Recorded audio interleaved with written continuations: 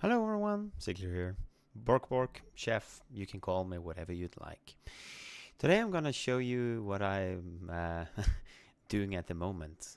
So, at this very moment, as you can see over there, I'm getting boosted by this fella right here, which is an awesome dude named Nohitjerome. If you haven't followed him on Twitch and YouTube and everywhere, he's like big, I'd say. So I'm getting a free boost from him. He's like practicing the SM Cathedral boosting on his hunter. So while he's doing that, I've been, just crafting stuff on my alliance character on Solheim's server on Living Flame EU. So I haven't posted anything lately because I've been this Tuesday I started a new job that I've been enjoying very much, like a lot. So I've been super busy with everything, and simultaneously while I'm gonna work, I'm actually gonna start studying to upgrade my grades on Monday. So I'm gonna start with some math.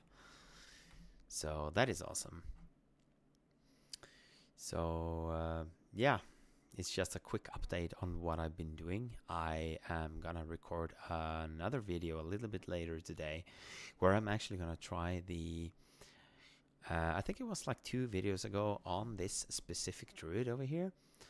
I did do the small egg farm in Darkshore. I'm actually gonna try that on my level 40 warlock to see how much small eggs I can get an hour, because those eggs are quite expensive. Well, not expensive, but compared to, they're not as easy to come by, to my understanding, for Horde, because we don't have that much places that they drop.